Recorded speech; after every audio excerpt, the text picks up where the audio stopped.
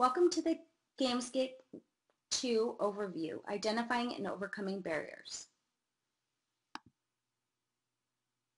Once again, we begin with the door puzzle to prove our dedication as Dr. X's apprentice. Remember, if you have trouble with the puzzle, you can click Hint, or you can bypass the puzzle and begin the activity. Just as you did in the first GameScape, you want to make sure that you explore the lab and click on everything.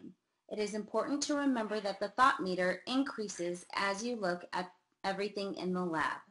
Your critical thinking journal is also essential in this episode. You will be working with different critical thinking barriers, and they can get confusing. You will have the various definitions available in your journal. Be sure to read your journal carefully and refer back to it frequently throughout the activity. In this episode, you are introduced to the puppeteer theory. This is where Dr. X explains that there are external and internal barriers influencing us all the time. These influences are like a puppeteer pulling the strings of the puppet, and the puppet is all of us as unreflective thinkers. Let's look at these different barriers and how they influence us more closely. The external barriers that are influencing us are family, friends, authority figures like teachers, doctors, and the media.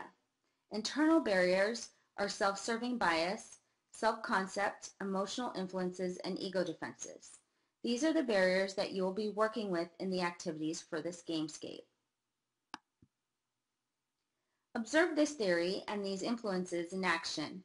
Dr. X sends you on a time travel mission to observe a subject named Dr. Ana Guerra at critical stages in her life. It is your job to identify when she is engaging in each of these barriers. Remember to use your thought journal for definitions of each barrier. After you have finished observing Dr. Guerra, the next activity is the barrier quiz. Here you have 4 statements to select from. You are to identify which statement matches the barrier. For example, the barrier here is enculturation. Let's first review what enculturation is by looking at our thought journal. It states, enculturation includes how we are raised in our family, our work environment, our cultural values, religious beliefs, ethics, prejudices, and stereotypes.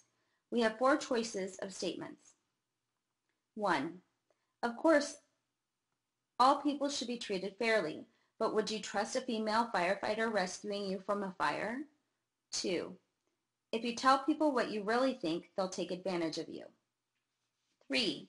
The argument with my instructor was worth it. I got my essay grade raised from a B to a B+. 4. He is the laziest guy I know. Why did he get that promotion? We can see that the first statement starts by discussing fair treatment, but includes stereotype of female firefighters. This is an enculturation statement.